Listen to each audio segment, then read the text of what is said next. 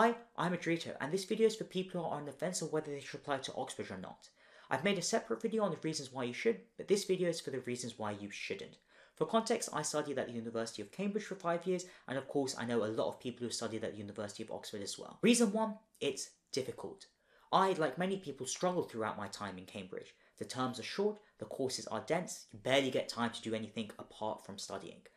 On the flip side, you do get to learn a lot about your subject, but if you want a chill university experience, this is not the place to go. Reason 2, the bubble. I found that many people who go to Oxbridge, occasionally myself included, think they're God's gift to the earth.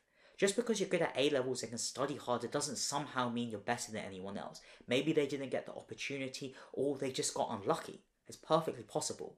When I started working, I found that there were many people who went to so-called lesser universities who were way better at the job than me. This is something that the students need to learn. Reason 3, the course might not be for you. For example, if you want to do straight physics, you can't do that in Cambridge because you have to do natural sciences, or if you want to do straight politics, you can't do that in Oxford because you have to do PPE. Reason 4, you might just not like the city. It's a very small town campus vibe.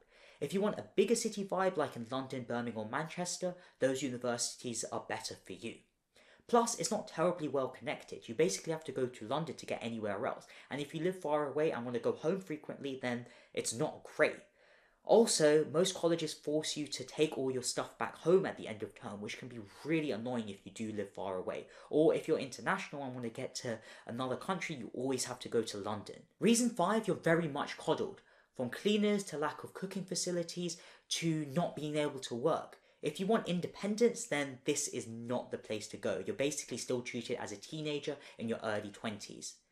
Also, if you go to a small college like Peterhouse, which only has about 70 people per year, everyone else in the college will know what you're up to. It might be obvious, but considering I've only given 5 reasons why you shouldn't apply and 10 reasons why you should apply in my previous video, I think for most people it's worth the shot. However, if you strongly believe in any of the reasons I gave in this video, another university might suit you better. If you want my raw experience of Cambridge, I did vlog throughout my 5 years there, and a link to the playlist is given in the description. If you enjoyed this video or think you'll enjoy other videos of this style, or you simply want to follow my life as a PhD student at UCL, a subscription would definitely be appreciated.